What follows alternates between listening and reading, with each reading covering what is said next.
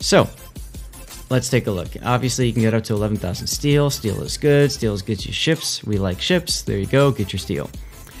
Now, there are restrictions here.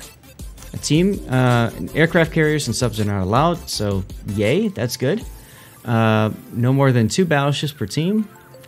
3 mercenaries per division. I really like the mercenary system, by the way. I'm glad that Wargaming has added that. Yes, by now, Duckman, you're supposed to know the maps by name. You cannot have 2 identical ships in the lineup. Okay, so you can have 2, but no more than 2. I like how they repeat themselves here. Aircraft carriers are not allowed in the season. And carriers will come in the future, though. New restrictions may be added. Existing restrictions may be changed. And all of those will be announced in Dev blog. They have not announced any so far because we're just finishing our first week of clan battles. Here's all the things that you can get from playing through clan battles. I always recommend you just get in and you play a bunch of games. You'll get some steel, you'll get some flags and stuff like that. You know, whatever. And then you also get stuff in clan treasury depending on your place in global ranking.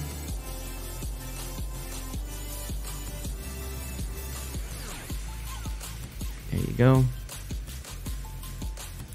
Okay, and then you get rental gearing, rental Hindenburg, rental Montana this time around. Interesting choices. Potato, it sounded like you were going to say something, but stop. I mean, short. It's basically the same as last season, except just a different map pool this time. There's no real difference. Yeah. Let me drop this for a second because Cthulhu is asking me, how do you? Where is it? Yeah. He says, how do you find a clan so bad they would consider me as a merc? All you gotta do is go up to here into divisions and wait about 5 minutes for the game to respond. Click yourself into looking for division, and then put what kind of ships you've got available that you'd like to bring. This is a really old message that I had when I was trying to finish up my Typhoon wins. But you can say, I'm here for clan battle merking. I have, you know, blank ship, blank ship, blank ship. You know, I prefer blank class, you know, etc., etc., etc. And then you just put that in there. Now you're looking for division. If somebody else looks for you, they can hover over you and see, you know, information about what it is that you're trying to do. So that's something that you could consider doing when you've got clan battles going on.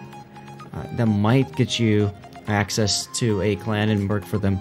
I had a lot of fun merking before for random clans, so it's definitely worth thinking about that. There you go, Cthulhu.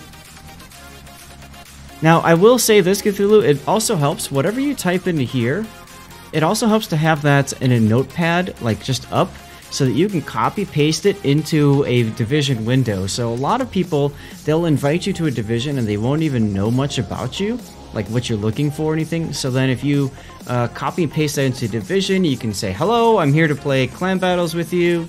I'm good at these kinds of ships. I have these ships available, ready to go and spec'd up. What can I play for you? Something like that makes it very easy for a division to grab you and immediately think of where they need to put you. So I would definitely do that if you're looking to do some mercenary action. You make a lot of really good friends that way, frankly. You'll get invited to a bunch of different Discords. You'll hang out with them, and I often find it's a much more relaxed way of playing clan battles. Convince Zath that a co-op main like me would be a good fit. There you go. And there is a mercenary section in the WoW's Discord. That is correct. We'll do for clan battles in co-op. So, how's about we talk about tier 10 ship options? I don't have a tier list in place, but I'm very happy to talk through my picks for battleships, cruisers, and destroyers. And chat, you're more than welcome to share what you guys think as well with the various ships. So 7 versus 7, tier 7 ships. You cannot have more than 2 of a particular ship. No no submarines, no aircraft carriers, so we'll skip those portions. Alright, battleship-wise, what I would take... Now, mind you, I will put this out there and say, I have not played clan battles this season yet. Okay?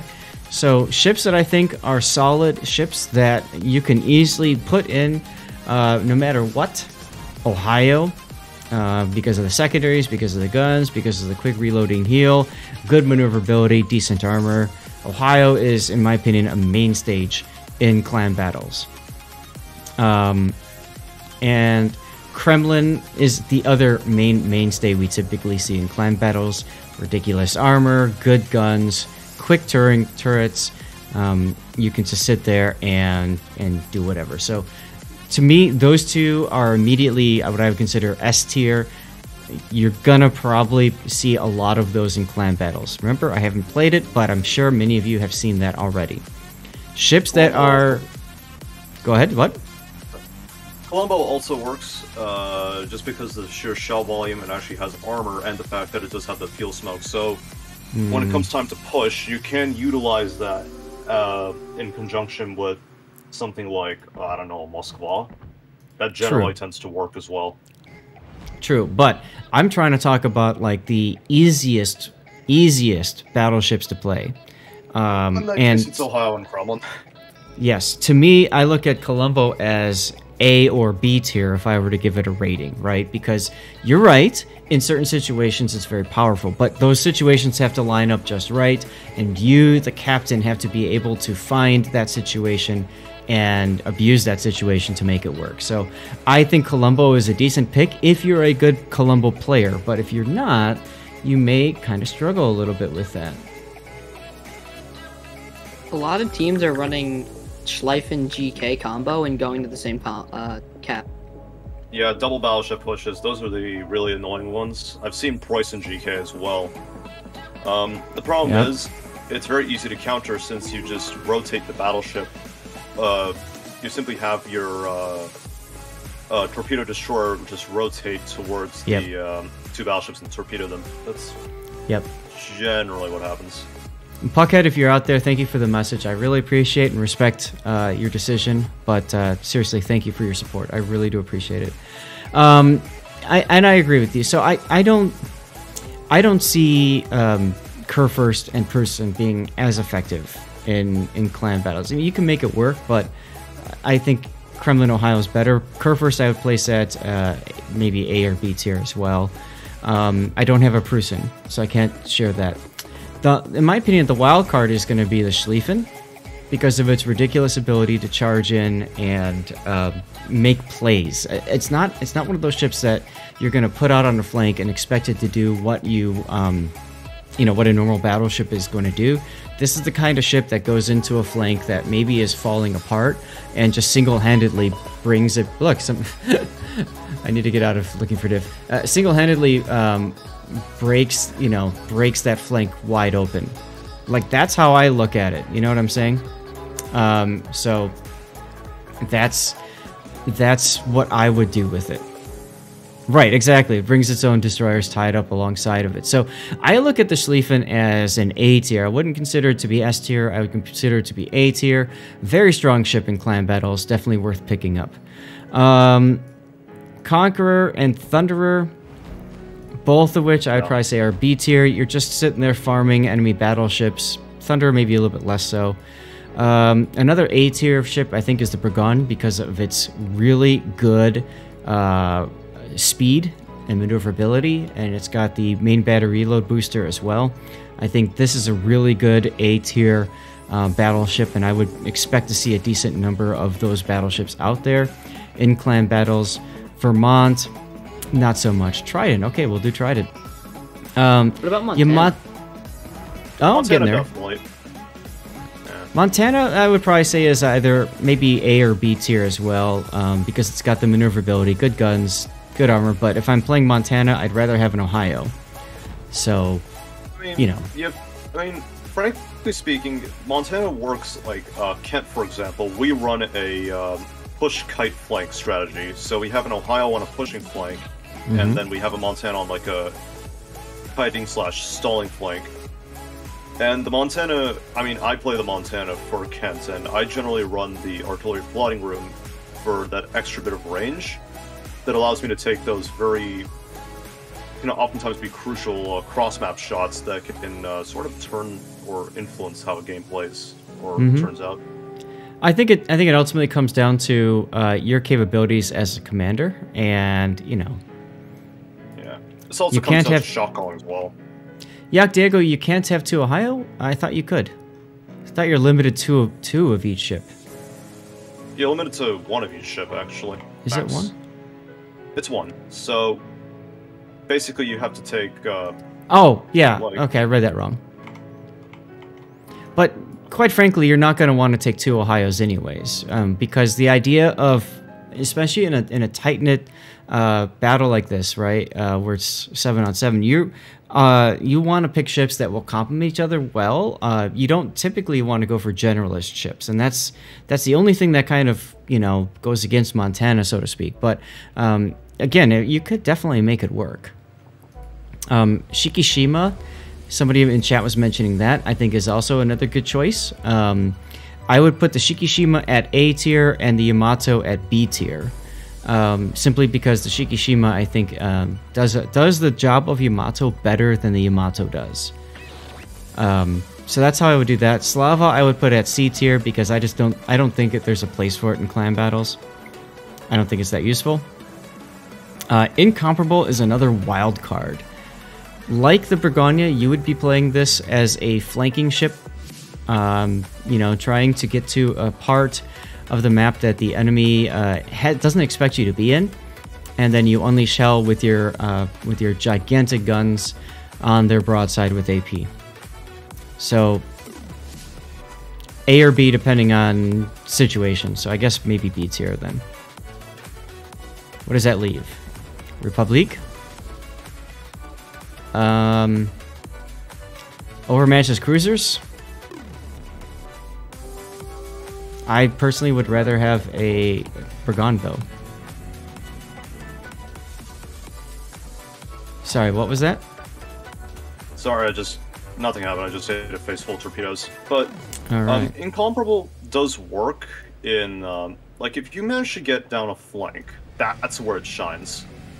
However, the problem is, coordination usually dictates that, you have to sort of push all together.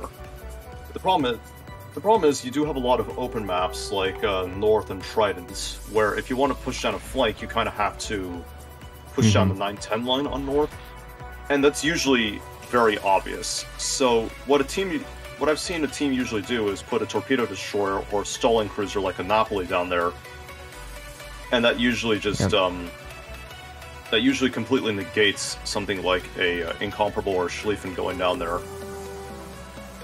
Because not only do you have to push into that guy, it's like you're basically opening up a crossfire for your enemy team to just hammer home on him.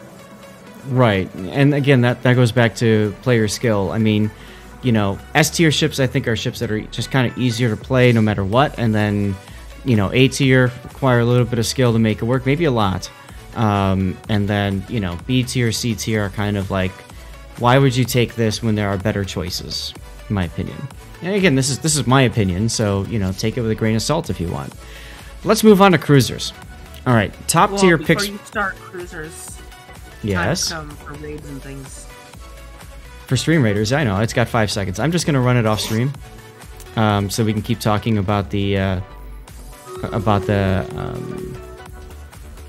cruisers here. So here we go. So let's talk about cruisers. You're gonna hear people getting killed in the background. It's all good. Top tier picks for cruisers. Moskva, ridiculous, absolutely ridiculous. Good armor, bow tanks, everything. Good AP, good HE, all that good stuff. So I would say Moskva is S tier. Petropavlovsk, I don't like the Petropavlovsk, but I mean I know it's a ridiculous ship anyways. So that I think you guys can all agree is also S tier. Des Moines, also going to be S tier. I mean, a lot of these cruisers, not much to say about them, right? Everybody knows what these ships are. Moskva over Stalingrad, Lucius Spider, yes. Mainly because Stalingrad now It doesn't benefit from fire reduction skills anymore, so it does have the ability to light in 4 places, and it's a super cruiser, which means it burns longer. So I think Moskva definitely benefits more in terms of taking less fire damage compared to a Stalingrad. The other thing is that Stalingrad has much larger 25mm sections that are very easy to punch through. So anything accurate, reasonably accurate, like a Montana, will constantly deal chunks of like 15,000, 16,000 damage through that. So that's generally something else why Stalingrad's sort of fallen out of favor. Instead, you have like Petro. And its radar was nerfed recently, wasn't it? Yeah, 20-second radar now. So. Yep. Now that there's no carriers in this season, Stalingrad, in my opinion, comes back and like could be used a little bit more, but it just still isn't as good. True. Keep in mind, though, that the Stalingrad does not have the ability to take hydroacoustic search, and since there's no carriers, you don't need to worry about your defensive fire as much. So that kind of makes it a little bit less important. You don't take a Stalingrad over Petro for the simple fact of you can't build fire prevention like you used to. Right. So Stalingrad just burns. Right. So you're gonna... It gets focused fire, it can't hold up like the Petro does. So by default, you're going to take a Moskva, you're going to take a Petropavlovsk, and if there's room in the comp, maybe you'll take a Stalingrad, but most of the time, you're probably not going to have room in the comp. By the way, we're on a boss fight for Stream Raiders. Remember, guys, at the highest number of kills in Stream Raiders boss fights gets you a special prize, and we have a special prize available to you guys. We have Stream Raiders Retro War Beast skins. I got 2 of them to give away, so you want to put your best units in. Okay, so that takes care of what I would consider to be S-tier cruisers. There are other cruisers that are very close to S-tier, but a lot of it depends on how it's played and how you use them. Okay, Stalingrad, we already talked about, I would rate as an A-tier because of that. The other ones that I would rate as A-tier are Venezia, because there's a lot of knowledge of the game required to do well with the Venezia. Same thing with the Nevsky. Both of these are kiting cruisers, and you have to really know what you're doing. Henri is also a possibility for an A-tier cruiser. Goliath is fantastic for a kiting cruiser that you can take a lot of damage and dish out a lot of it and just be a pain in the butt. Hindenburg sadly has lost some of that ability thanks to Goliath's existence, thanks to Venezia's existence. So I would probably put Hindenburg as B tier, simply because of the fact that anything it does, other ships seem to be able to do better, sadly. Napoli, I've been skirting the issue of the Napoli. Napoli, I would say, would be an A tier because of the fact that it's got fantastic armor. You can YOLO charge a Yamato with a Napoli and win. And I'm speaking from experience in clan battles. It's hilarious when you do it. But I don't make her S tier because, like the Venezia, it requires a lot of knowledge of the game and a lot of skill to be able to pull her off, quite well. Some people were mentioning the Golden Lion or the Golden Liu. I don't like this ship personally. Maybe you can make it work for you. Its AP is really good. But I just don't like her. If I'm going to put her someplace and hold down an area, I'd rather be in a Moskva doing that, or or Des Moines. Now, Danger Noodle, you've been saying Smolensk several times in chat, and I gotta say, I disagree with you. I don't think it's an S or an A tier. I think this is a B or maybe even a C tier ship. The problem that I have with the Smolensk, I mean, yeah, it's got the troll armor layout and all that kind of stuff. But the problem that I have with the Smolensk in clan battle situations is it's one of those ships that you are dependent on the enemy team to push into you to be able to be very effective, right? It's one of those, it's kind of like a World War I style machine gunner nest. You sit there, you pop smoke, you dare the enemy to come after you. The problem is, as you go up in skill of opponents, they will charge your Smolensk less and less and less. And what that means is you are more forced to, basically be aggressive, push in with the Smolensk, and play it in a way that you don't want to play it. Like I said, it can work, but I just don't see it being that effective. Similar ships that can work but probably just are not effective would be Austin. I just can't see you playing Austin in this. Austin is dependent on another ship to work with you, and in clan battles, generally speaking, you want ships that are better off independent. You know, and Austin can't do that really. Plymouth is able to be on its own and do its own thing, but this ship just gets whacked way too easily, in my opinion. So I don't like that. Gibraltar, same deal. Gibraltar is really good killing destroyers with its AP, but that's about it. Salem, if I'm taking a Salem, I don't know. It's got that short-range T-Rex radar. I'd much rather take Des Moines with that. Puerto Rico is a meme, but you can take it. You can have fun with it. But, again, there's other cruisers that are better. So, B tier, A tier for Puerto Rico. Zao, test ship Zao. Other things do better than this ship, so, nah. I'd rather play a Yoshino if I'm going to take a Zao. It's got 20-kilometer torpedoes instead of the Zao's. What does the Zao have, 16? 12. 12. It's been a while since I've played the Zao, as you can tell. I'd rather take a Yoshino because of the longer range torpedoes. Wooster. But that said, Yoshino's not top tier. Wooster, not so good either. I would say... you know, Wooster's probably a B tier as well. Once again, dependent on islands and teammates to spot for you. Now, Kadu, you said Minnow earlier. Minotaur, I want to talk about briefly. Smoke Minotaur is absolutely C tier. There's no reason to take a Smoke Minotaur in this game. Okay? Maybe there's a couple, but for the most part, you don't take a Minotaur in clan battles or ranked battles for that matter. So that you can smoke up and pew enemy battleships, or maybe cruisers or destroyers that your teammates are spotting for you. You take Minotaur, okay? You put radar on it. It's very hard to see. It's very hard to be detected. When it gets detected, it's got the ability to pop the radar. You can see whatever destroyer is detecting you, and then you can just gun it down. That's the whole point of Radar Minotaur. Very hard to do. So as a result... you know, I would say it's probably A tier because it requires a lot of good players' skill to be able to bring it out to its fullest.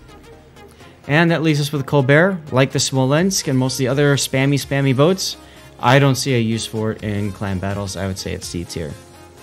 Alright, I think I just covered all the cruisers. I'm trying to do it briefly for you guys. Did I miss anything?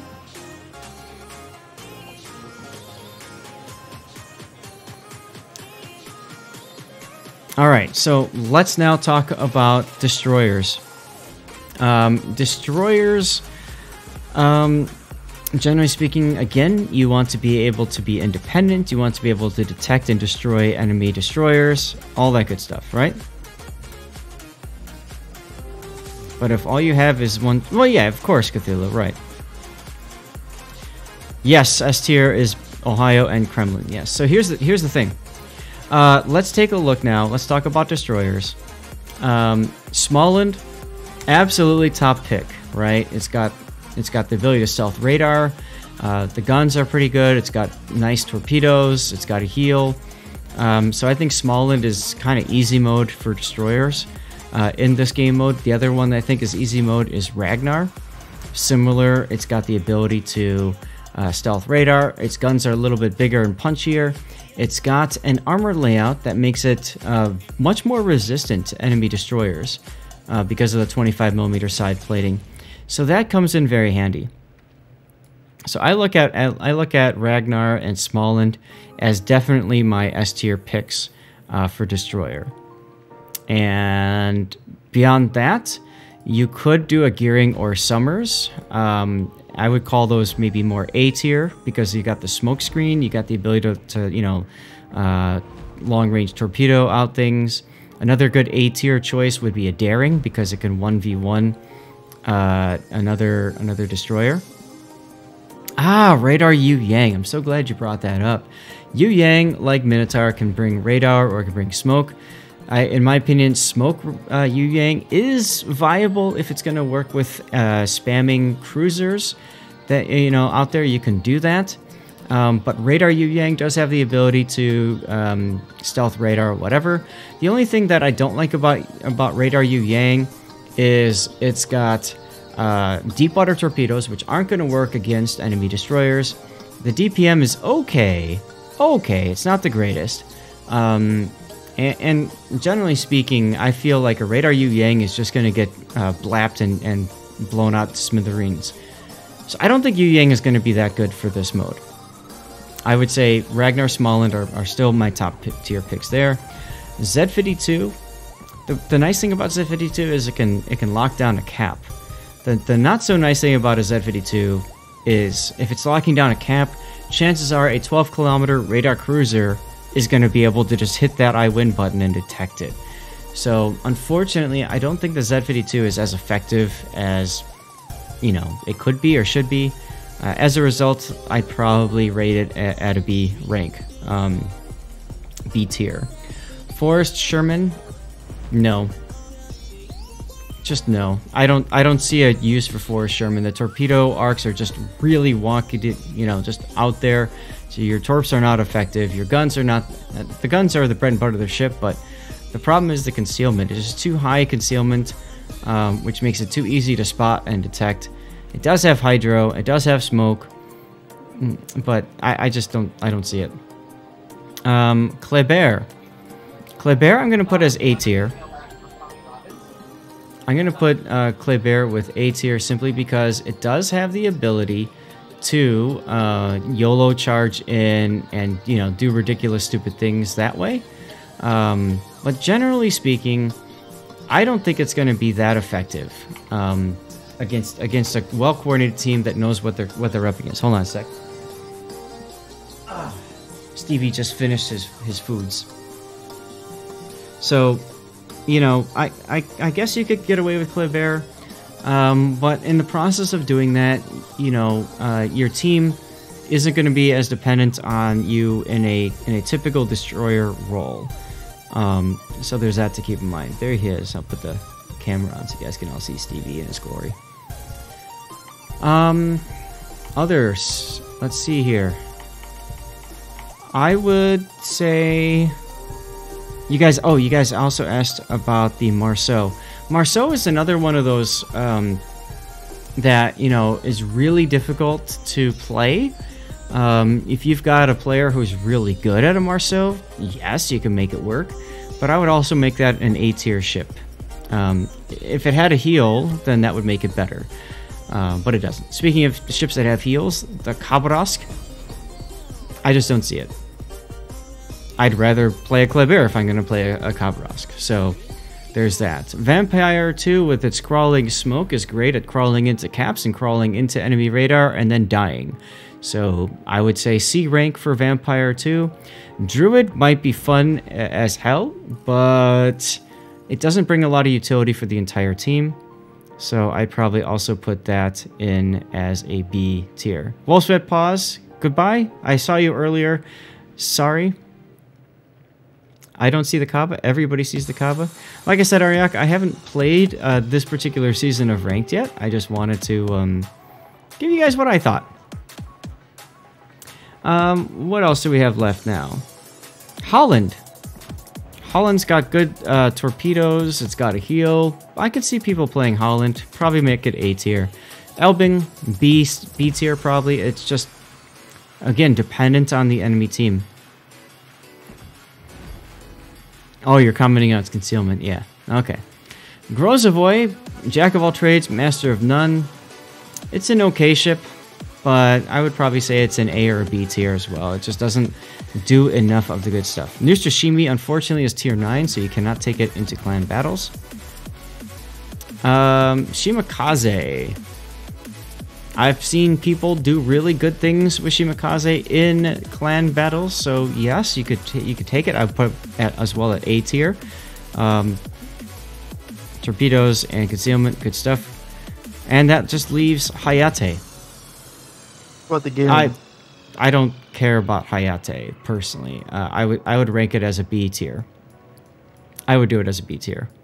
And gearing I'd already mentioned with the Summers, it's got the American Smoke and it's got long-range torpedoes that you can spam out. So gearing is always a competitive ship in that mind's eye, but for the most part, the problem with gearing is it doesn't have a heel, it doesn't have the radar. There's things that it's kind of, I guess you could say, missing.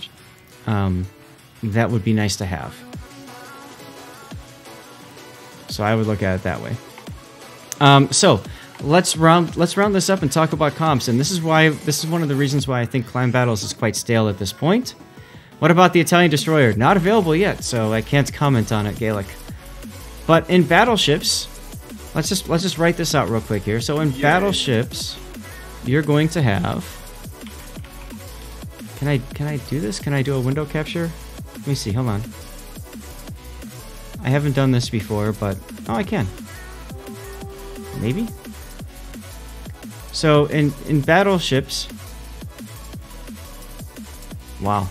Okay. Well, I don't know. But in battleships, you're going to have at S tier, you're going to have an Ohio, and you're going to have Kremlin, for the most part. Delny, I don't have Cthulhu, so I'm not sure what to say about that. But it could work, but I just don't see it being that fantastic, personally. So you've got Ohio, you've got Kremlin at S tier for battleships, right? And then for cruisers, you've got Moskva, Petro. You're probably going to see a lot of people taking a Napoli simply because of what it brings. I told you it was an A tier, so I'll put that at the bottom of the list, but you've got Des Moines, right? And what's the maximum number of ships you can bring? 7. So what does that leave you?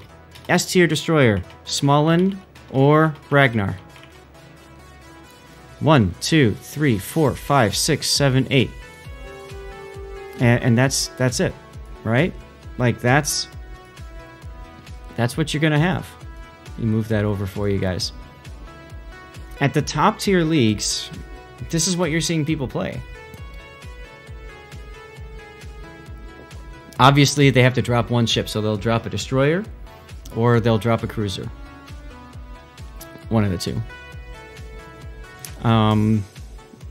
But yeah, I mean that's the main comp that you're going to see, and then beyond that, I mean there's others like I had mentioned, but